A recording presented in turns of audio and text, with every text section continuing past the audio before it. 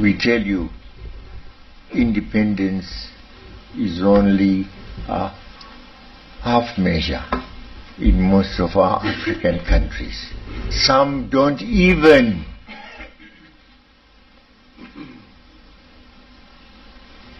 control a bit of their natural resources. Go to Gabon. All wealth that lies underground belongs to France. That's the agreement. And it is so in other Francophone countries. Oil, they discover oil, it belongs to France. They discover diamonds, they belong to France. And the miners will be naturally French. And what apportionment you are given, perhaps 12% of the earnings from oil, 15%. It's terrible.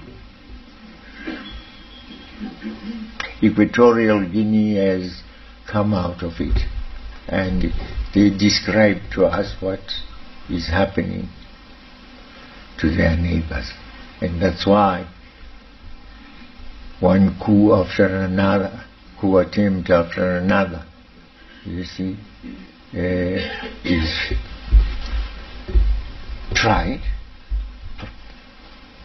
But fortunately for them, they have had the wisdom to know in advance that the Spanish, the French, and so on are arranging these coup d'etats. But the issue is to put them, just to remove the leadership, so the West can control. You saw what happened when they can't remove a person, have a person removed by his government, by his people. They contrive some, put together some concoction of lies. He is oppressing his own people. He's killing his own people. Gaddafi. We must prevent him from killing his own people. Go to United Nations and have proof for crying Libyans, oh, this man is killing us. And you believe the tears? No. They are induced.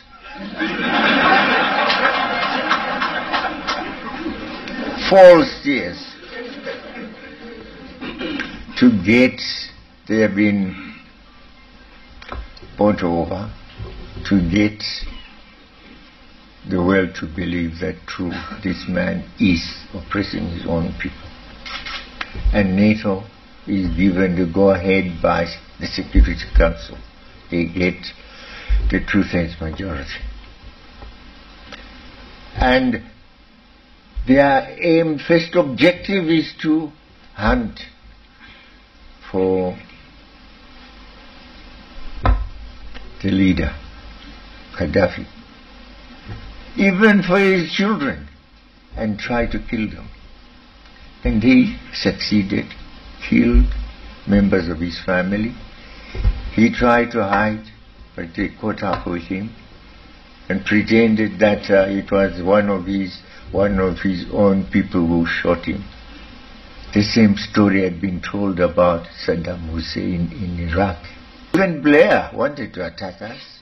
Your people have not told you that. They don't frighten you. He came here, the government, I think Thabo Mbeki was in charge, said no, give us the country so we can have our soldiers here. He said no, others also said no, Botswana included, to attack Zimbabwe and remove Mugabe because we're taking land from the settlers against his will. He wanted to stop the agreement that we had gone into with Margaret Thatcher, reverse it. It was labor, you see. and madrasa was